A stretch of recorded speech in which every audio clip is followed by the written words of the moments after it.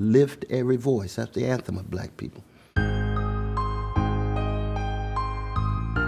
Black artists and photographers, black filmmakers, poets, writers, musicians, intellectuals.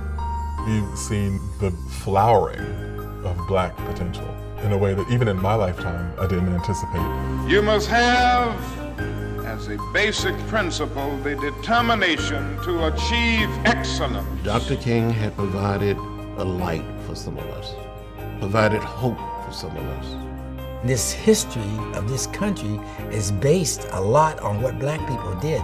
We have responsibility. The path wasn't laid for us. We had to make our own way, but we have work to do. If it's not done in one generation, it's the next generation. Why do I breathe hope? It's because of all of the black men and women who have been at the forefront of change.